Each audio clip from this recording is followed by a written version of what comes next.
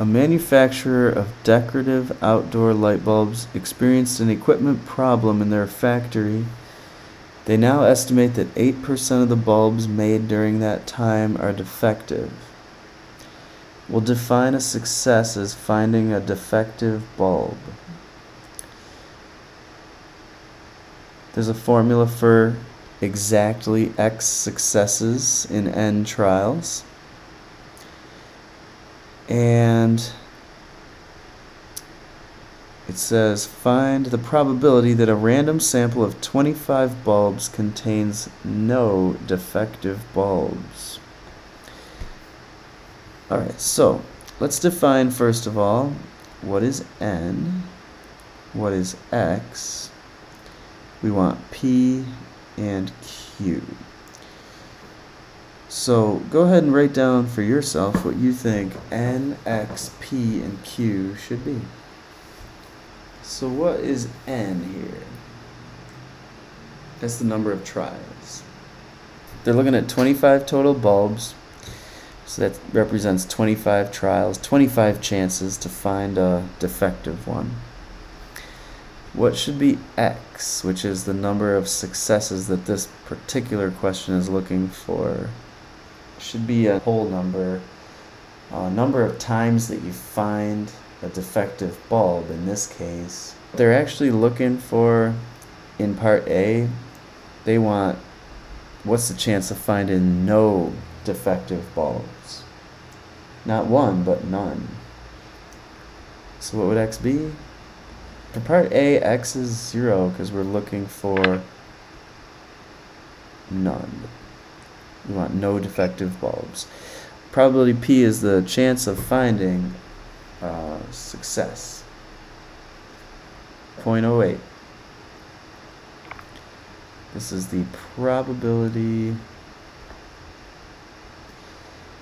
of encountering or finding a defective bulb.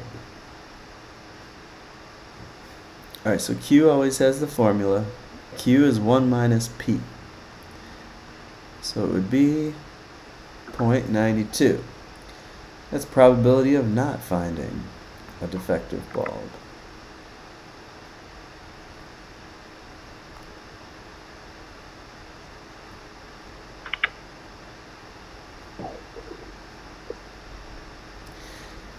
Alright, now we just want to plug into the formula NCX, P to the X, Q to the N minus X.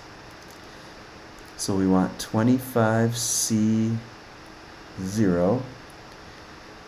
times 0.08 raised to the 0 times 0.92 raised to the 25 minus 0. We'll just do that on calculator.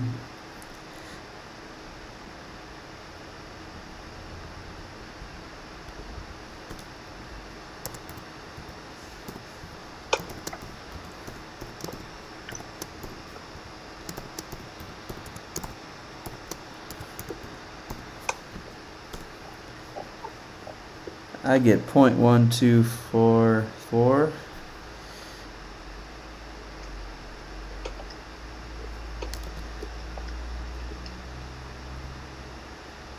which is 12.5% approximately.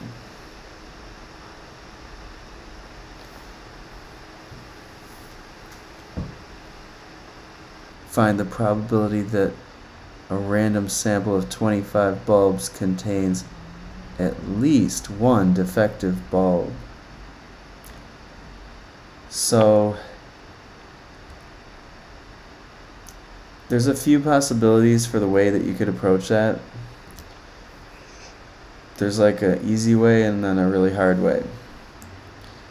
So you could say that the probability of getting no defective bulbs plus the probability of getting at least one defective bulb, they are complements of each other, and they have to add up to 1 then, because you got like your probability of 0, probability of getting 1, probability of getting 2, and so on.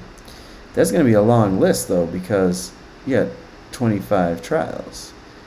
So that's just going to keep going like that. And if you really want the probability of getting x to be greater than or equal to 1, you'd be talking about all these probabilities all the way up through p of 25. So I'm saying that this represents the probability of x being greater than or equal to 1. So this is at least 1. And this is the chance of getting none.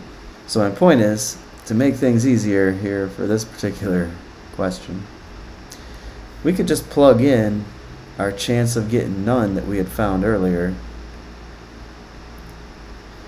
and then leave this as an unknown probability. So if we just solve by subtracting,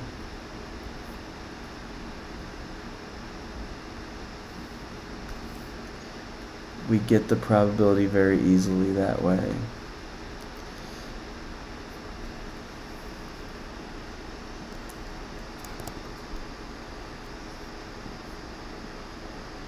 It's 0.8756.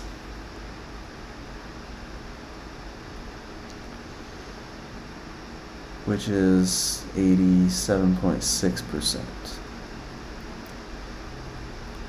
Alright, then what is the expected value of x? That would be, what is the average number of defective light bulbs you would expect to get out of a sample of 25 bulbs?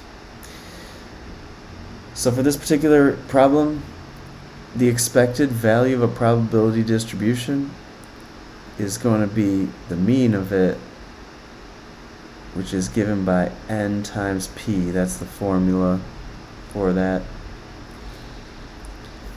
So we will want n, which is 25, times the probability of success,